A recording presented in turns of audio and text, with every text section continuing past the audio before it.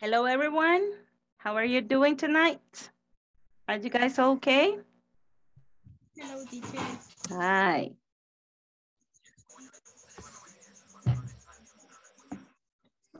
I hope everybody is okay tonight. All right. Let's start the class by doing a feedback. Okay. What do you think about it? Do you agree? ¿De acuerdo? Comencemos entonces por un pequeño feedback.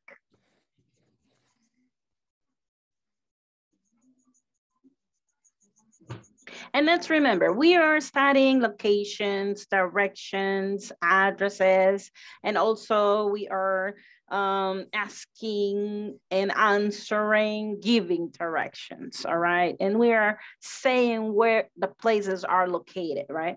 Also, where can I buy things? Where can I get things, okay?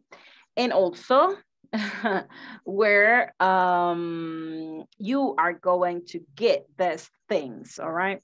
We're studying some vocabulary about the things and the products that you will need, things that you need to buy, right? Things that you need to buy. Okay, then. Let's go to the last two questions we were studying, all right? The last two questions we were studying. All right, here they are, here they are. A ver, ¿cómo vamos? ¿Llenamos ya la plataforma todos? Hi, Oscar, welcome. Ya tenemos todo subido, ¿verdad? En la plataforma. Acuérdense que hoy tiene que quedar subido el midterm test. Ya vamos a revisar un poquito, ¿ok?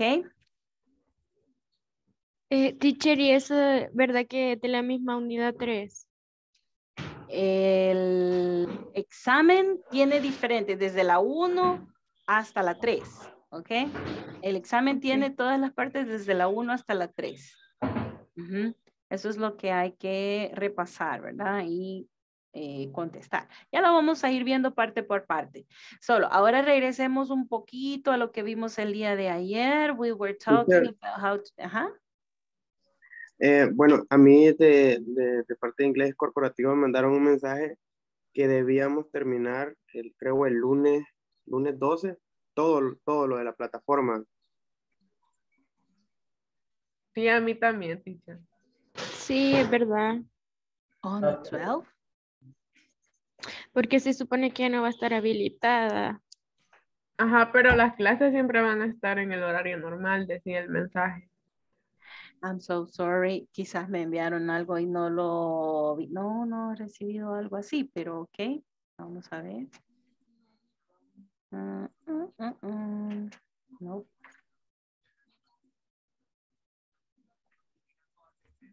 Por motivos de fin de año, dijeron, teacher. Okay, thank you very much for your information, guys. I really don't know about it. I will investigate this, but thank you very much for the data. Okay, gracias por el dato.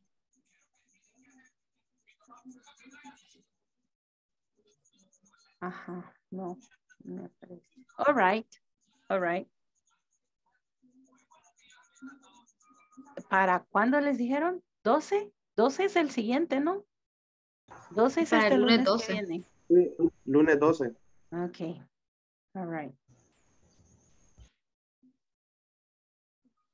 ¿Y cómo van hasta ahorita? ¿Cómo van hasta ahorita? ¿Por qué parte Ahí van? reenvié el mensaje, teacher. Thank you very much. ¿Dónde le Thank you. enviaron? Porque yo no tengo mensaje, dice. No, ni a mí tampoco, no me han mandado nada. Yo ya terminé. ¿Será que podemos mandarlo al grupo para que vean el mensaje? Ahorita yo ya lo mandé al grupo. Ah, bueno, está bien. Thank you.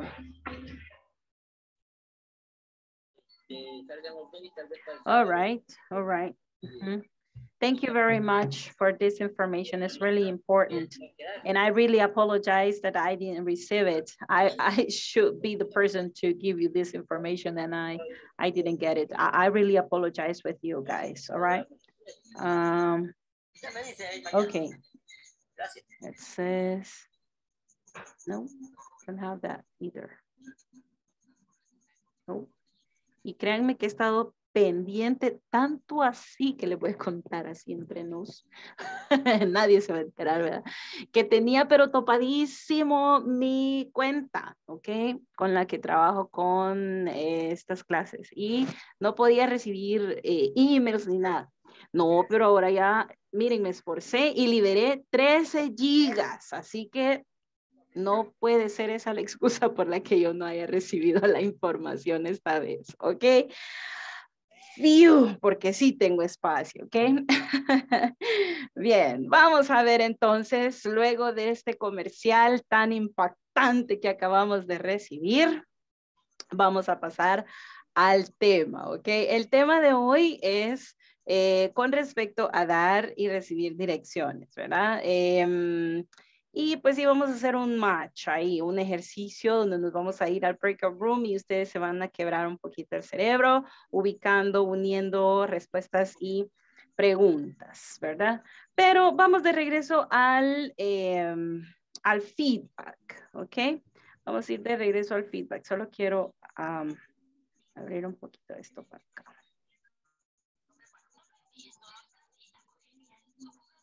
Ok, nos quedamos con estas dos preguntas y decíamos que nosotros queremos ser muy amables cada vez que vamos a decir o vamos a preguntarle a alguien algo, ¿verdad? Para preguntarle algo a alguien, yo tengo que ser muy polite, ¿verdad? Igual a mí no me gustaría que me dijeran, mire niña, ¿y usted me puede decir a dónde queda? No, me gustaría que me dijeran, disculpe, ¿me puede decir en dónde está tal lugar, ¿verdad? Me gustaría que me trataran así. Entonces, de la misma manera, I'm going to treat everybody, okay? I'm going to treat others as I like to be treated, all right? So, let's go back to the slides here.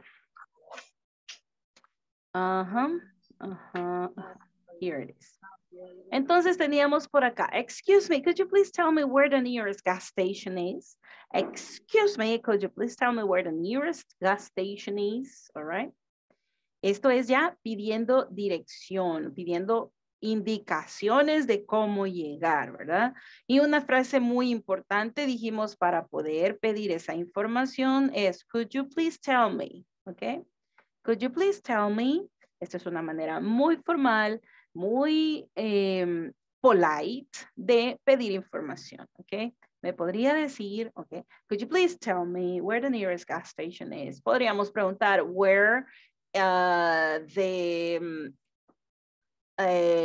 Technological University is. We could ask, tell me where the drugstore is, okay? Tell me where the airport is, where the zoo is. Now we don't have zoo in this country anymore. Thank God, right? We don't have any zoo to visit, but there are other countries that they do a very good job with these places, right? And they treat animals better than we did in this country. So we don't have a zoo, but if you visit another country, maybe you are going to ask because you want to go to a zoo and you are going to say, could you please tell me where the zoo is, right? Entonces, cuando usamos could you please tell me, el is va a ir después de todo, ¿verdad? Después de el lugar, va a ir is, ¿ok? Va. Y luego otra frase importante era, let me see, como para hacer una unión que sepa la persona que estoy pensando, ¿ok? Let me see. The nearest, nearest significaba más cerca, ¿verdad? Significa la más cercana. Entonces sería, o el más cercano, ¿verdad? The nearest gas station, y vamos a usar prepositions of place. Next to the bank, okay? The nearest gas station is next to. Next to is la preposition, okay? Next to what place? The bank, okay? So that's another point of reference. And it's on the corner of second and Sun Street. Second, si ustedes se fijan acá, no tiene el ave, ¿verdad? De avenida. A veces van a ver que no lo lleva como ave, ¿ok? Y se va a entender porque la siguiente es calle, ¿verdad? Se va a entender que la primera era avenida, ¿ok? Avenue. Entonces vamos a poner avenue. Avenue, street. Avenue, street. I don't remember if they are horizontal or they are vertical, but all right. Avenue and streets, okay? Then, imperatives. ¿Para qué usábamos los imperatives? Do you remember? A ver, ideas.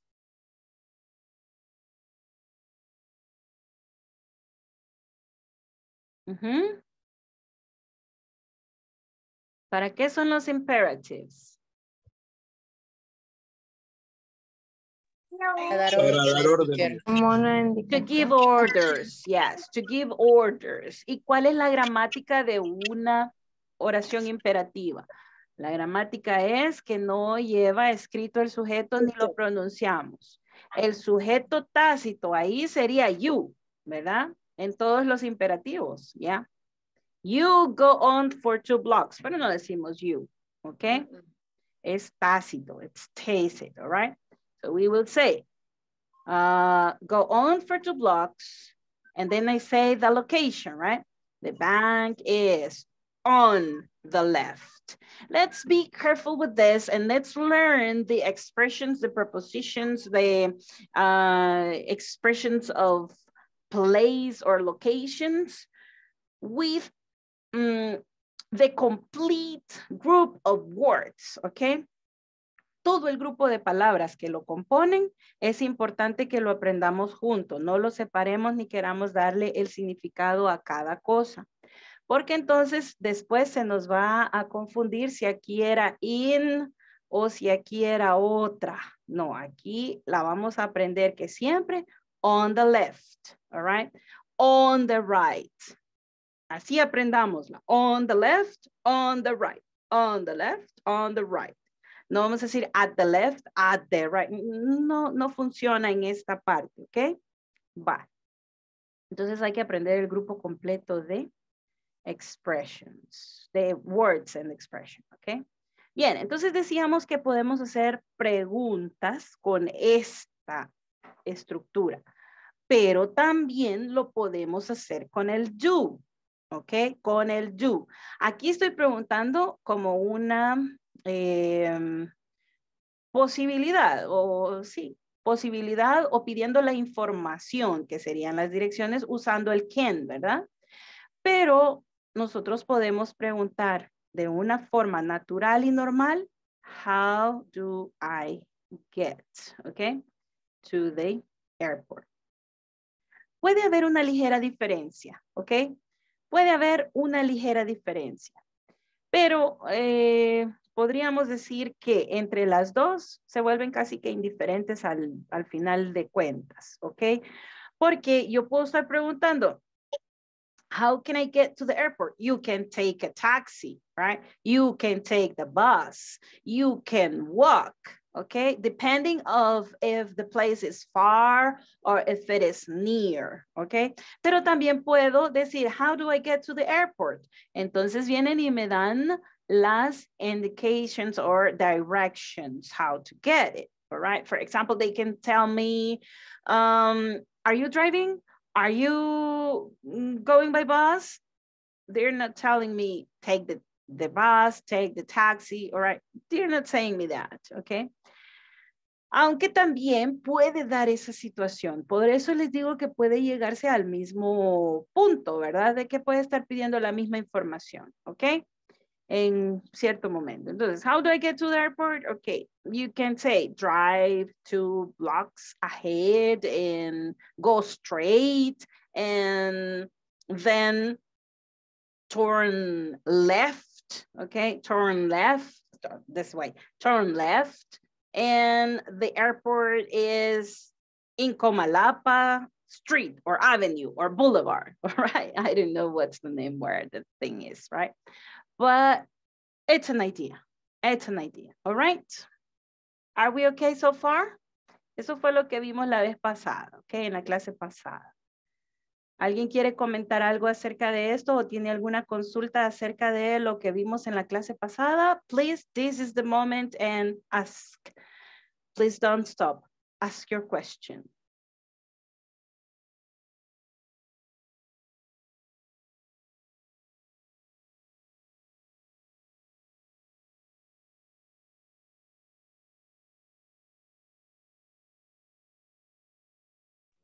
Es un poco difícil, teacher. ¿Me escucha? Can you hear me? Yes, I can. Ok. Por ejemplo, en la respuesta de la presentación, slide anterior, decía go on for two block, bla, bla, bla. ¿Verdad?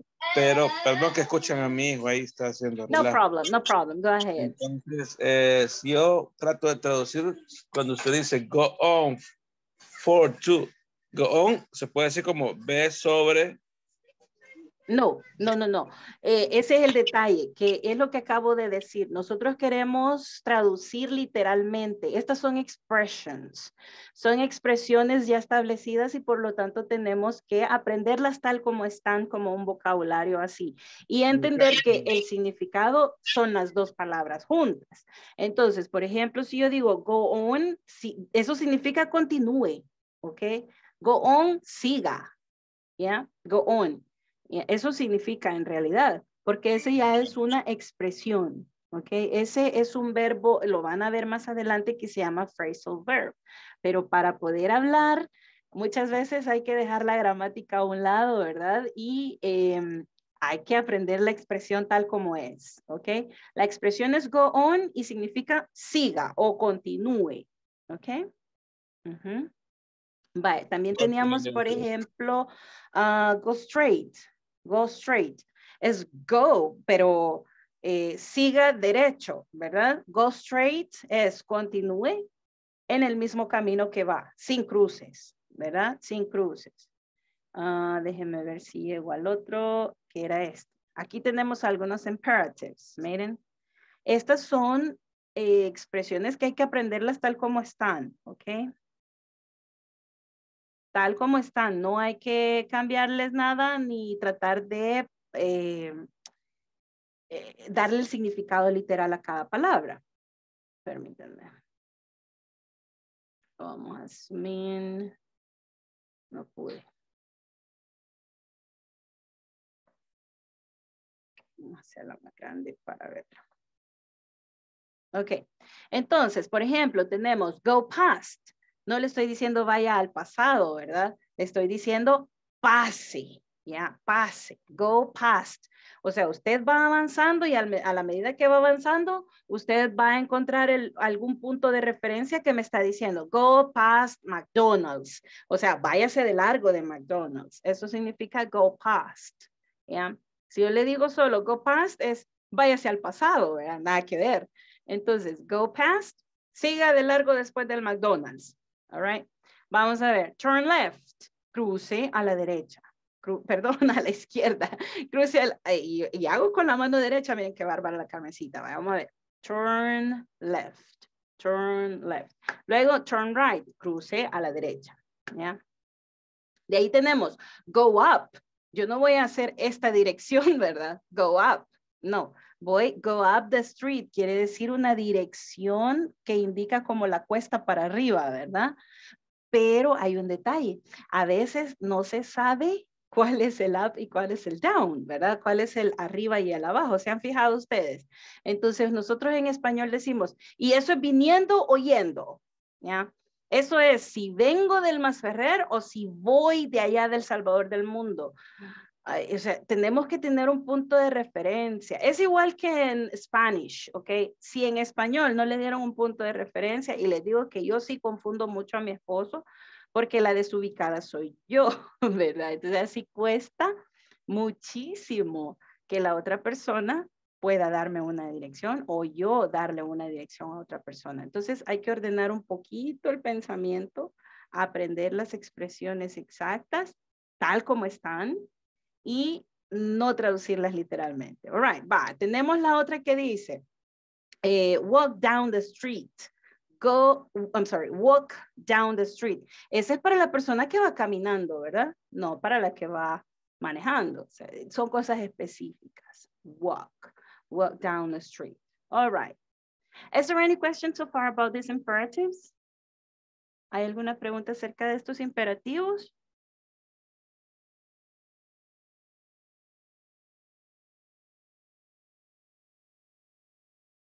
No questions? O ya podemos trabajar en el BMT, ¿verdad? en el área de turismo. Yeah. Ya podemos ir a dar vía. Dígame. Perdóneme otra vez. Excuse me. No problem. Go ahead. Se dice go past. No escuché si decía go past McDonald's o go past to McDonald's. No, porque si le digo past to McDonald's, entra y se come una su hamburguesa, right? Entonces no, ahí sería go past, pase de largo. Yeah. Go past McDonald's, go past, bla, bla, bla, X, ¿verdad?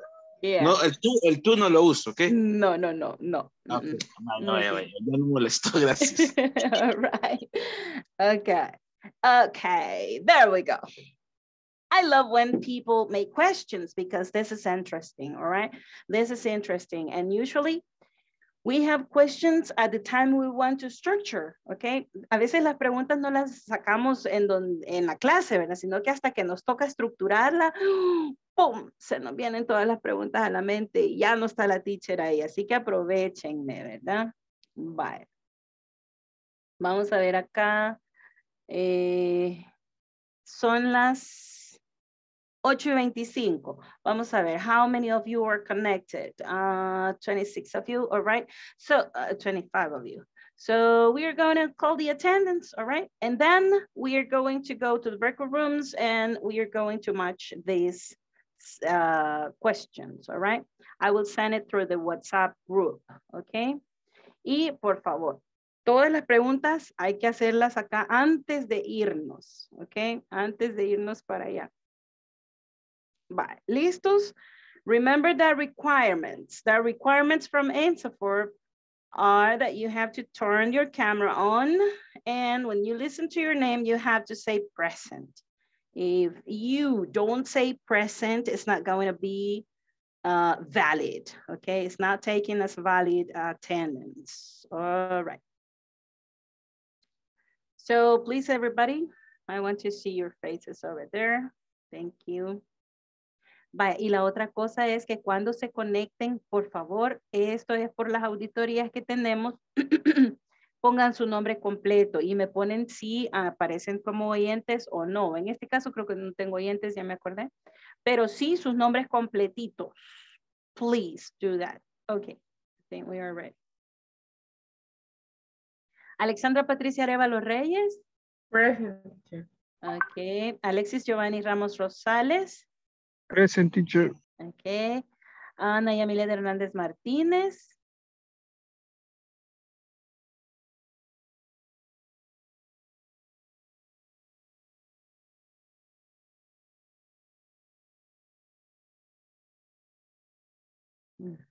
Hey, by the way, guys, what date is it today? What's the date today? Teacher. Ajá. Ana Yamilet Hernández es la que acaba de decir. Yes. Ella puso aquí en el chat de Zoom de que estaba de turno, que no iba a poder participar. Me imagino que no puede encender el micrófono. Ah, okay. Thank you very much. I will open it too. Thank you. Thank you. All right. How many people do I have here? Okay. Yeah. Thank you very much. Okay, but the question was, what's the date today? What is the date today? Today is Thursday 8th. Thursday, December the 8th of 2022. Correct. Thank you very much, guys. Carlos Antonio Castro Torres. Present, teacher. Okay, Cristina Claribel Chavarría de Bonilla. Present, teacher. Edwin Alexander Hércules Torres. Efraín Emilio Acevedo. Teacher, no me mencionó a mí. No la mencioné. Blanca Guadalupe. Yes. Oh, I'm sorry. I apologize. Blanca Guadalupe Benavides Martínez. Okay, thank you. Yes. Okay. Efraín, creo que lo puso en el chat, ¿verdad? Efraín Emilio, muy bien. Georgina Concepción Menéndez Echeverría. Aquí estoy, teacher, solamente que fíjese Ajá. que ayer no me conecté porque me falló el internet. Ya hoy en la tarde me lo vinieron a cambiar, solo que aún estoy trabajando. Como yo trabajo desde la casa, entonces estoy escuchando, pero tengo que estar en la compu. Okay. Okay, thank you very much for letting me know. Okay. Gracias. Okay. Hilda Beatriz Pineda Leiva. Yes, teacher, present. Okay, okay. I'm here. Thank you. Isaura Evelia Vázquez de Ponce. Present, teacher. Okay. Josía Alexiomar Mejía Benavides. Juan Marcelo Flores. Manuel Aristides Cardona Navarro. Present, teacher. Mariana Denise Monterrosa Portillo. Present, teacher. Melissa Cecilia Beltrán Torres. Present, teacher. Merin Daniela Carranza Valencia.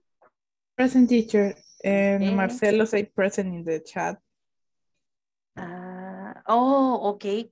Okay, thank you very much. Thank you. I think it's working, right? Okay. Nelson Adán Cerón Medina. Norma Elizabeth Callejas López. Present. Okay. Norma Elizabeth Lizano de Quinteros. Present. Oscar Alexander Santana Reyes. Present, teacher. Ronald Roberto Torres Villalobos.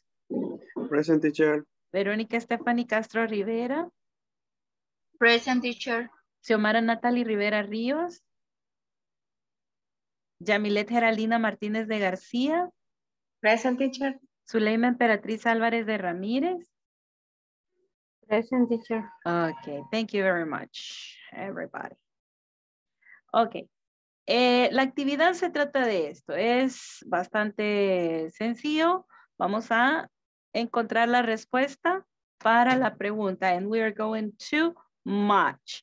Entonces, a la par de la pregunta, ustedes ponen la letra, ¿ok? Le vamos a pedir el favor a Merin Daniela si nos puede hacer el favor. Ahorita voy a compartirlo. Y aquí. Porque creo que no lo tengo ahí abierto. No, no lo tengo. A ver. Okay, teacher. Thank you. Let's see here. I'm sorry. A ver. Ya lo pueden ver. ¿Sí? Yes, teacher. Ok, bye. Entonces ahorita la pongo. Thank you. Ok. Es kind of simple, all right? Entonces ustedes le ponen la letra aquí a la par para que sepan, ¿verdad? Le ponen aquí a la par la letra. Lo pueden hacer así como lo hacemos compartiendo, ¿verdad? Y luego ahí van poniendo ustedes el texto, luego le toman su screenshot. ¿Ok? O lo pueden ir haciendo ustedes, como en la foto, ¿verdad? Usted le pone edit. En vez de hacer así, para que después no sepan cuál era, entonces aquí a la par de la pregunta le ponen el literal, okay, the letter. For example, how do I get to the airport? If it is just to say letter C, okay, then letter C. Hey, no voy a poner letter C. Vale, vamos a ver. Let's go to the breakout rooms. Are we okay? No questions? Vamos a trazar entonces, teacher, no vamos a colocar el número. Solo póngale la letrita a la par de la pregunta. Sorry. Ajá. Okay. Teacher is on the WhatsApp group right now. Thank you very much. I really appreciate your collaboration. Thank you. For some reason, I cannot do this. Oh my goodness. What am I gonna do, God? Okay, here we are.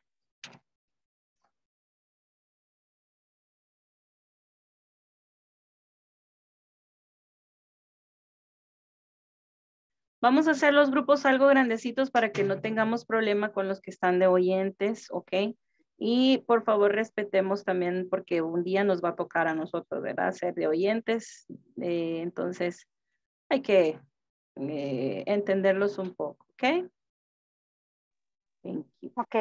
Y los que están de oyentes, pero sí pueden participar, aunque sea por el chat, usted ponga la respuesta. La idea es que aquí el conocimiento se debe de quedar, ¿verdad?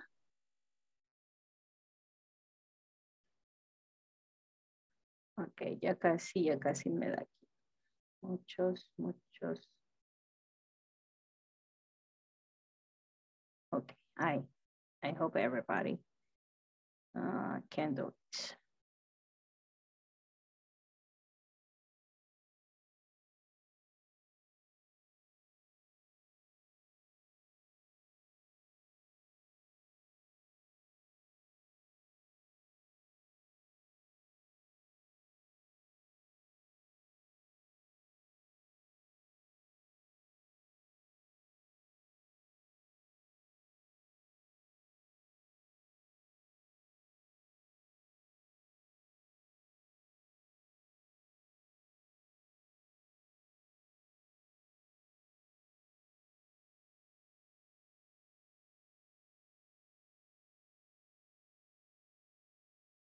Suleima, if it is possible to join your room, will be fantastic.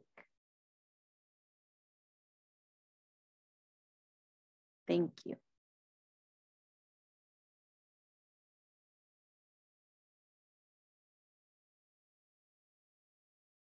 ¿Cómo puede llegar al aeropuerto, ¿verdad? Entonces, sería la G, ¿verdad? Literal G. You can take a taxi. It is Comalapa. Creo que es así, ¿verdad?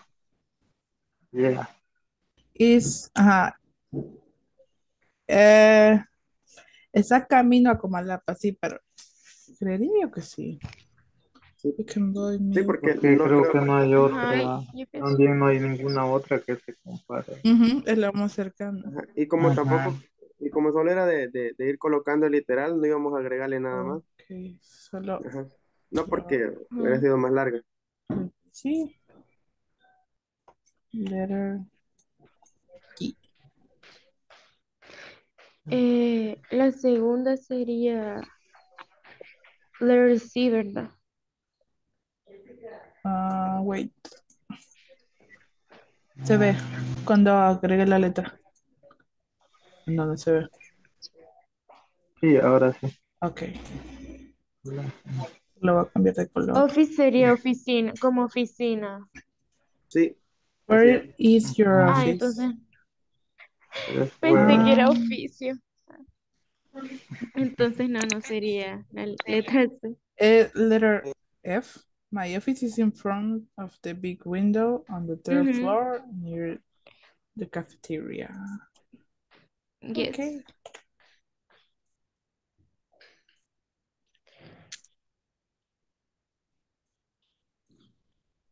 Now number 3. Where do I live? Where do you live? E. I live in En Soyapango City. dice, ahorita está fregado vivir ahí.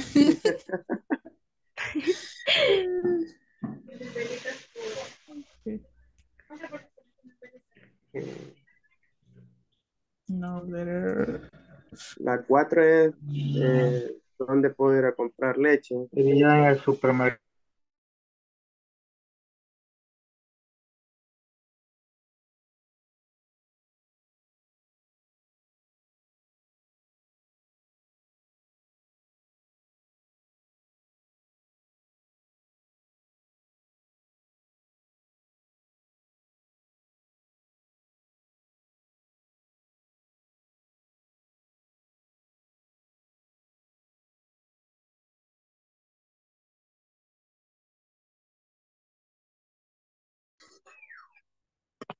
Lo pongo yo si quieren.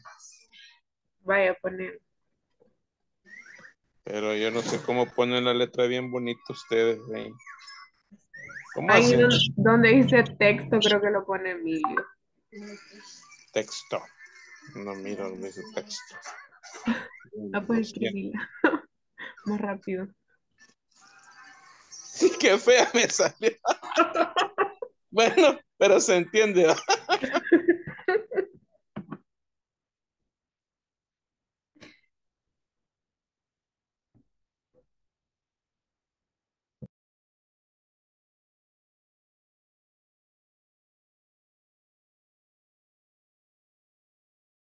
¿Quién hace las 6? 6.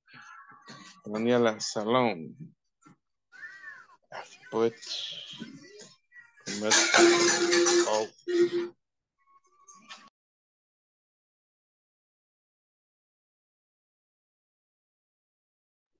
No sé si es la J. Ujú.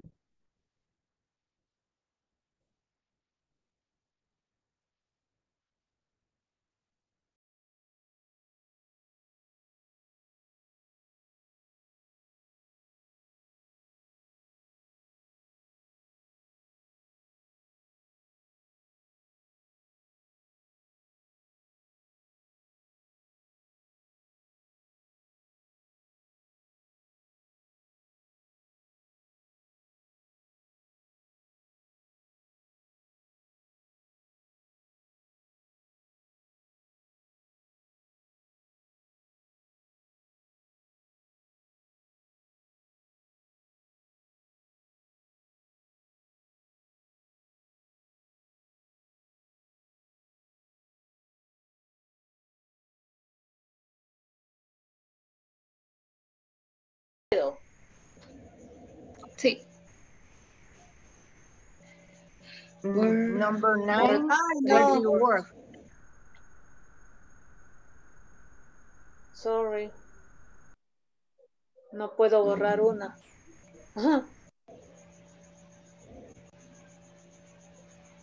Creo que ya nos va a tocar a regresar. Ah, Vaya. Creo que sí, pero I think that letter 9 is letter, perdón, number 9 is letter C. Letter 9 is yes, a letter. Letter C. Letter C. Okay, Yes. thank you. Yes. Number 9, where do you have breakfast on weekend? Letter. Letter A. Letter 9 is with I have breakfast letter at 9. Okay. Letter A. Letter 9 and letter chicken.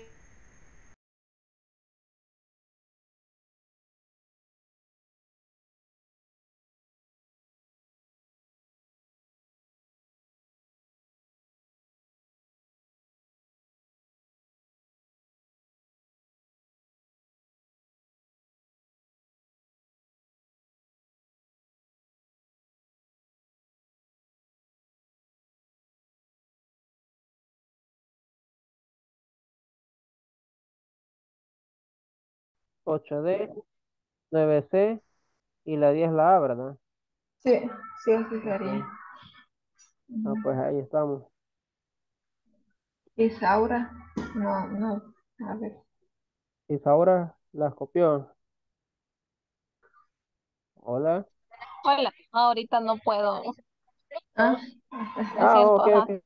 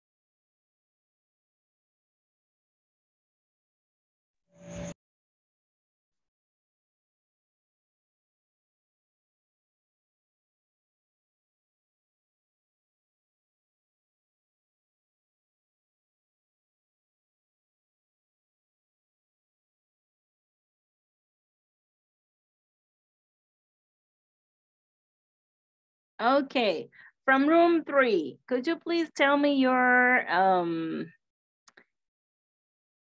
answers? Group number 3, you can share the screen and show us. And everybody's going to comment, okay? It's going to comment. Vamos a ver. Group number 3, where Alexis, Hilda, Mariana, and Jamilet, please. Yes. Okay, you may share the screen. Puede compartir la pantalla. You may share the screen and show us. Teacher. Tell me. I share in WhatsApp group. Did you? Oh, all right. Because I work with my partner, but I copy in my computer. But right. I can share the. Oh, good. Moment, teacher. Then we have. Moment, teacher. Oh, okay. So ustedes hicieron línea. It's going to be kind of difficult. But I share in WhatsApp group, but I don't know if you can see very well. Yes. Yes, I can. Actually, I cannot. I wear glasses, right? Sorry, teacher. No problem, Hilda. It's okay. It's okay. Now I got it. I got it. Pero aquí también tengo al grupo de, a ver, Dani. Dani is Daniela, right? Yes, teacher. Ok, usemos el de Daniela que está así con las letras a un lado, ok? Let's check it. Let's check. Everybody, please. A ver, I can share the screen, teacher. Oh, yes, please do. Thank you.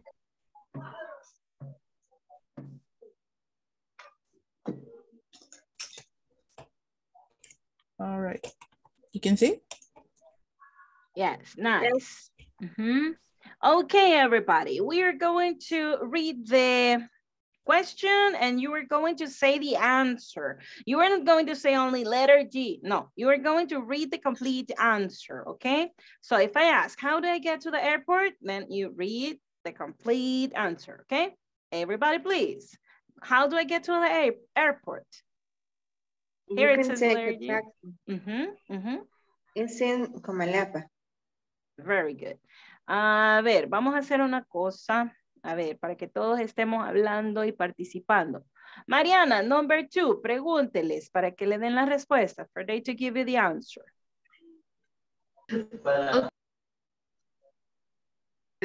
Where is your office? My office is my office is in front on the big window. My office is on the front of the big window on the third floor near the cafeteria. All right, very good. Con esa respuesta podemos ver que las preposiciones de lugar están everywhere, ¿ok? Está para describir la ubicación casi que de cualquier cosa, ¿verdad? El módulo 1, el módulo 2 hemos venido usando algunas preposiciones, ¿verdad? Aquí estamos ubicando ahora lugares, pero esto es para recordar un poquito, all right? Now, number 3, please, Cristina, read the question. Where do you live? Where do you live? Where do you live? I live in Soyapango City. I live in Soyapango City. All right, all right. What about number 4, please? Josiah, read the question. Where can you buy milk?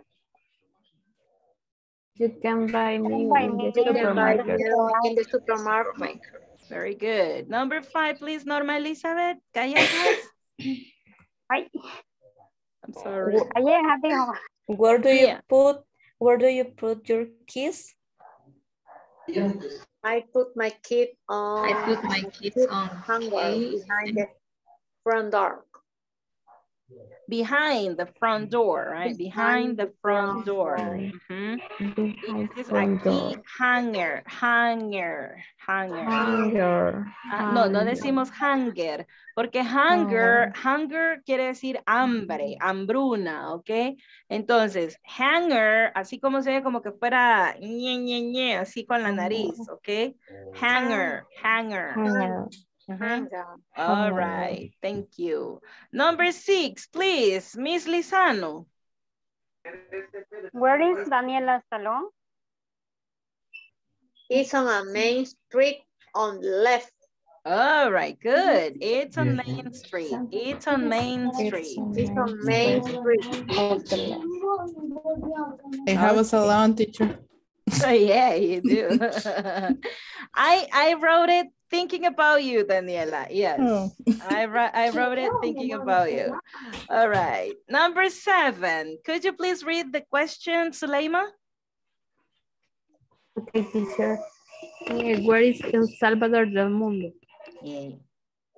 It's between Paseo General Escalón and Roosevelt Boulevard. Great. All right. Number 8, please. Could you please read the question? Oh, let me check if am I? Yeah, this is me. Right. Okay. Miss Veronica, please. Where is the kitchen? It is next to the living room. Thank you. Number 10, please. Mariana. 9. No, number 9, Chief. Didn't I say number 9? All right. Number 9, please, Mariana. Where do you work? No la escuchamos, Mariana. Sorry, teacher, es que se me había desconectado. No sé qué pasó. Oh, ok. Sí, ahí mandé foto. Ah, ok. A ver, number 9. Can you read it? Number 9, okay. Yes. Where do you work? What's the answer, everybody? I work in a commercial building and Street. Ahí hay que tener cuidado porque las dos significan lo mismo, ¿ok? La misma abreviatura es para saint y la misma abreviatura es para street. En este caso, no puedo estar on a saint, right? Estoy on a street, right? There you go. Number 10, please. Mr. I don't know if... A ver. Después pido la disculpa. Vamos a ver acá. Tenemos a Yamilet. Yamilet Geraldina, please. Number 10. Where do you have breakfast on weekends? I have breakfast at home or in McDonald's. Ok, esa era la pregunta bonus, ¿verdad? Esa era la pregunta bonus, era de las rutinas de uno, ¿verdad? Ajá, ya ven que sí, todavía se acuerdan de las rutinas, así tiene que ser. Vamos construyendo vocabulario sobre vocabulario, ¿verdad? All right, people, I think you did a very good job. The answers are these. If you didn't get them, all right, Daniela shared them in the WhatsApp so you can take it from there. Thank you very much, Daniela. Now you may stop sharing. Thank you. Okay, all right.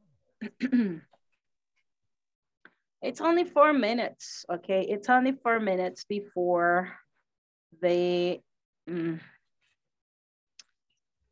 deadline, right? But just allow me to see this vocabulary. It's a short vocabulary. Sometimes we forget, okay? And that's really important for us to take in consideration this, all right? Just give me 1 second. Es vocabulario que probablemente ya conocemos, solo lo vamos a recordar, ¿ok? La verdad que hubiera querido que viéramos el examen de la tercera unidad, pero al parecer quizás han trabajado más rápido, ¿verdad? Ya lo pasaron, ya lo hicieron todo, ¿verdad? Nadie me ha hecho consultas del examen 3, del examen después de la sección 3, que sería de las 3 unidades.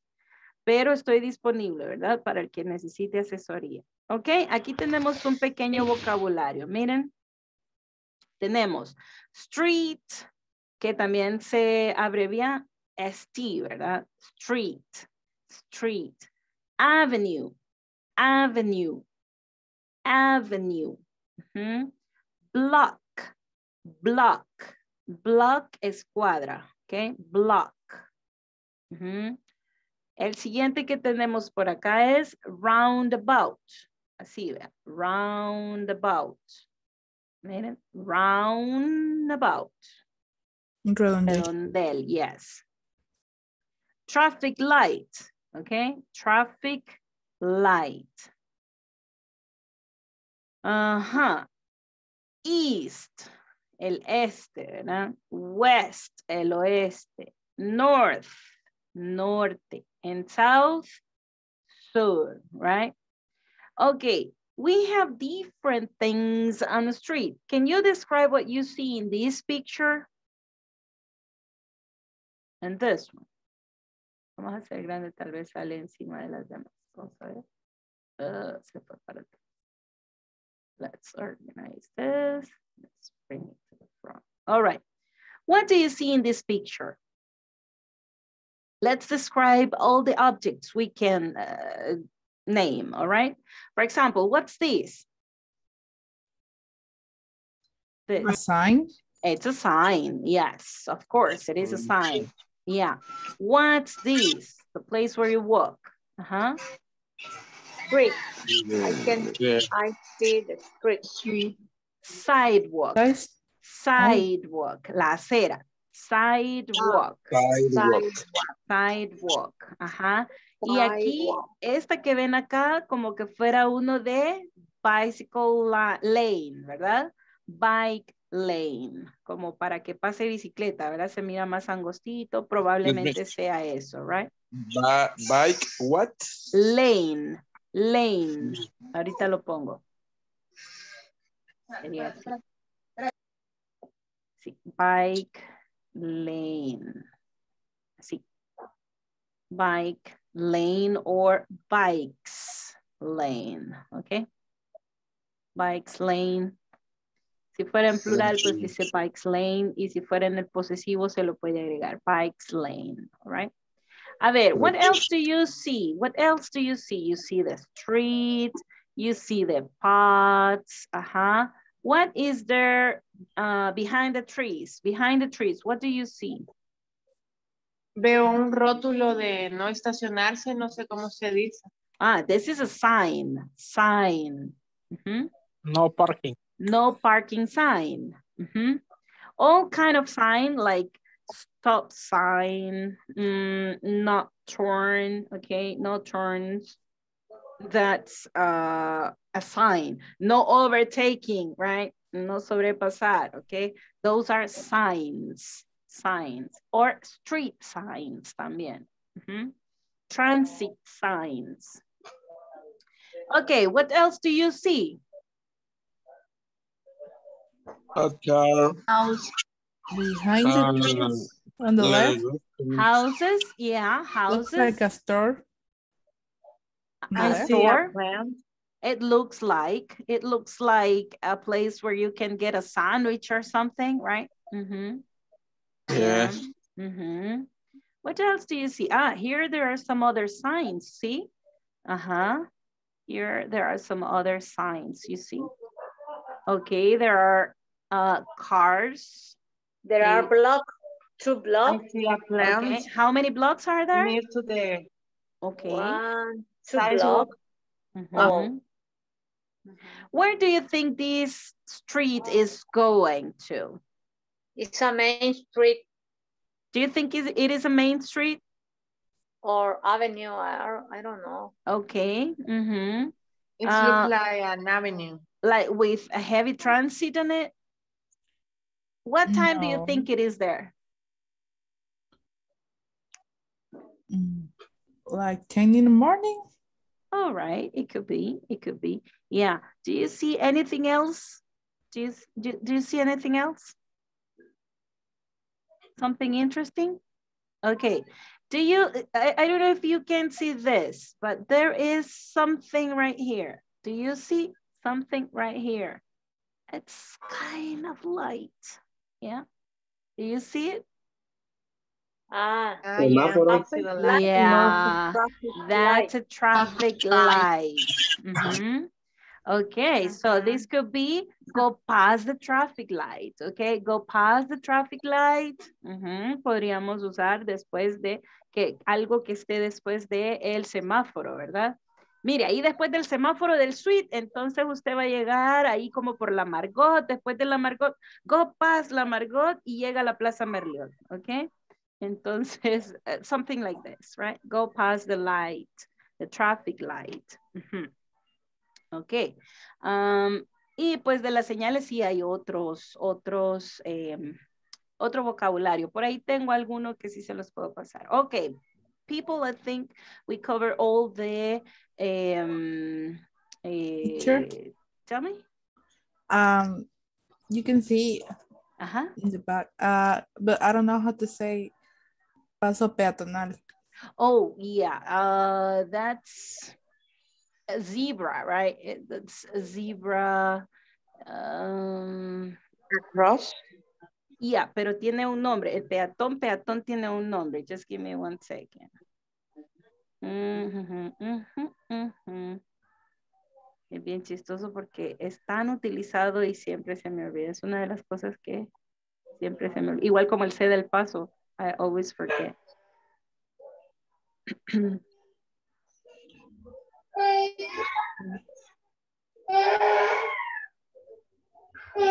Pedestrian, okay?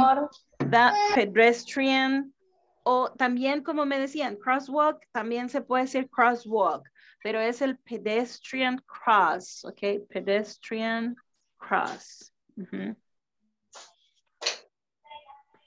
A ver si encontramos otro. Yeah, pedestrian cross. Okay.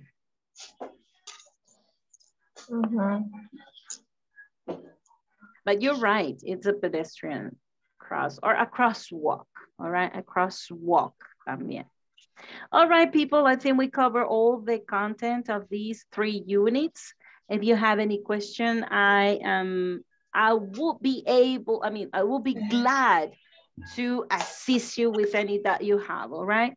And thank you very much for letting me know about that work that you have to do, that you have to finish all the platform by the 12th, right? Así que cualquier cosa, pues, este fin de semana, éntrenle con todo, con todito. Hello, baby. So handsome, that baby. Hello. Bye. Okay, then. Have a very good weekend, everybody. See you Monday. Bye. See you Monday, teacher. All right. See you Monday. Bye. Bye. Bye-bye. Bye, teacher. Bye-bye.